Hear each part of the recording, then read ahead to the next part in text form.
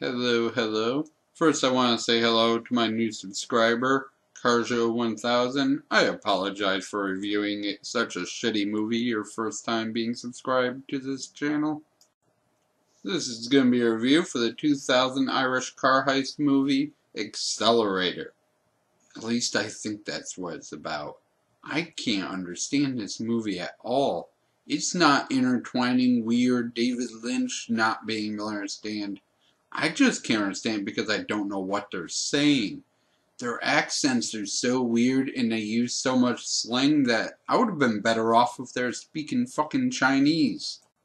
So, it starts off with them getting into an argument outside a bowling alley. Anytime, any place, anyway. Oh, well, you wouldn't take me on in Belfast, would and you? You wouldn't take me on in Dublin, would you? I'm fucking sick of the pair of yous. Just want to take each other on this. Is that what it's about? Alright. But let's still like civilised human beings. What are you on about? What am I on about? So, more details of the race and meeting our main characters. First, Johnny T explained to us what's happening. It's tonight. What? Tonight? Oh, Johnny, you seriously, doggy? Oh, happy days. Can't wait for this. Better start planning it there. Making it so. I want Cresto, Johnny. Where the fuck's Pope's Cross, mate? Answer coming right up. There's a big park they have down there. Where's that? Phoenix Park, they call it. How are you supposed to find that? Oh, sure, we'll just ask someone where it is. So, other guys, what do you think about Belfast? It's like another country. Another planet more like. It's scared of me shitless. Crunchy, if you Commodore's lost, I'll punch the head off you. I told you my sense of direction was bollocks. Correct me if I'm wrong, but Ireland and Northern Ireland are different countries, right? They aren't like different countries, they actually are different countries. I was going to show you scenes of all the characters, but that made the review too long. Anyways, from what I can gather in this movie, it's had a race from Belfast to Dublin for 200 pounds. It's a 100-mile race, roughly. And they're all in Dublin, so they take a train to Belfast to steal cars from a parking garage, and then race whatever cars they can steal. And first one back to Dublin wins. Johnny T is going to use the money to move to Barcelona, because it only costs $400 to move to another country, apparently.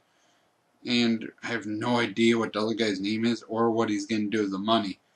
IMDb says that he's a gangster, but I never saw that part in the movie. Besides the two main characters, there's 4 other cars, each having their own little mini-plot. I don't even know what's happening to them, but you get to see what happens to them at the end. One ends up getting attacked on the streets for no reason. Guy gets his leg broken and they don't touch the woman, they don't rob him, they just beat him up for no reason. One gets in a car accident, one is stoned the whole trip, come off their high and just sit on the side of the road. And the other one's fuck. And it makes no sense, I have no idea how they got there. This is one of those movies that you have to be from the area. It is so super regionally special that you can't understand any of the politics, any of the conversations, any of the life without being there. If you're not from Dublin or Belfast, I can't imagine you understanding any of this movie. There's people just mugged for no reason. And they don't steal anything. They don't attack the woman. They just break the guy's leg and walk away. With a fucking Irish hurling bat. It makes no sense.